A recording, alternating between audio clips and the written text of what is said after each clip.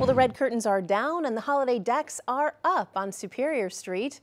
Earlier this week, downtown shops put up red curtains to hide their holiday displays. Today, the curtains came down, showing the different displays. People can check them out and vote on their favorites to win prizes. Organizers say the goal is to get more people shopping local.